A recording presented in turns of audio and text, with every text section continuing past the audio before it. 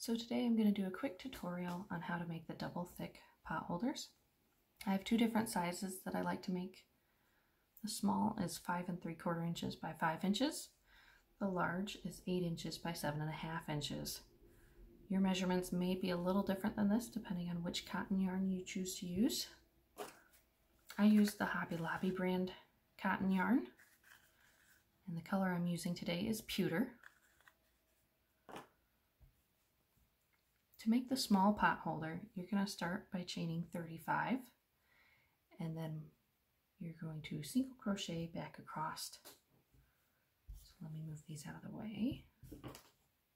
So I've already actually chained the 35 and single crocheted into each stitch.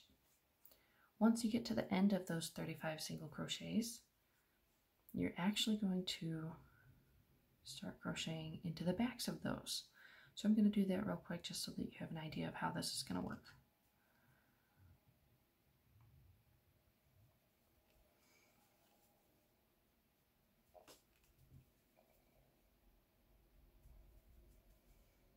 Oops.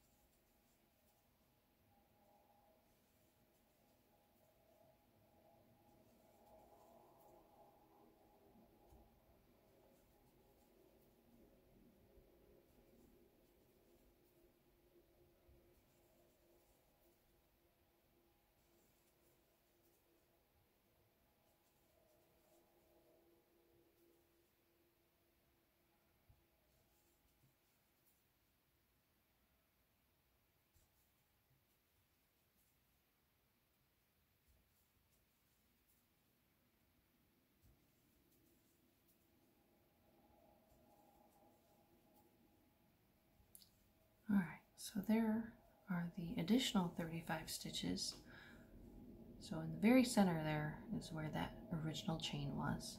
We've single crocheted 35 going forward and 35 coming back for a total of 70 stitches. From here you're going to work in a spiral going around and around and around. If you have stitch markers available, this would be a good time to use them. Place them in the end of each round so that you can continue your spirals without losing track of where you are in your rounds. For the small pot holder, you're doing 70 stitches per round total for 20 rounds. When you're done with the 20 rounds, you will have something along the lines of this. This is actually inside out from how it turns out. So this is actually what you're going to have. And then once you're done, you're going to want to pop it inside out like that, because this texture gives it a much nicer look. And then instead of leaving it looking like a little clutch purse, you're going to fold it down like this. Just push both corners towards each other and it'll land approximately like that. So what I typically do is I turn it so that the tail from the project is on the right side. And for the small pot holder, this tail is going to be approximately 14 stitches from this corner.